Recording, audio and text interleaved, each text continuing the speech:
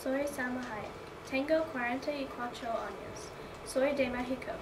Soy talentosa, rica y popular. I decided to become an actress after seeing Willy Wonka and the Chocolate Factory in the 70s.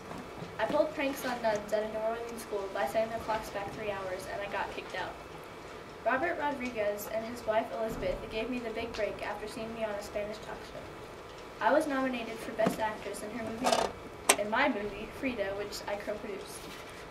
I studied international relations and drama at college. I have my own production company. I made the cut to People magazine's 50 Most Beautiful People list twice, in 1996 and 2003.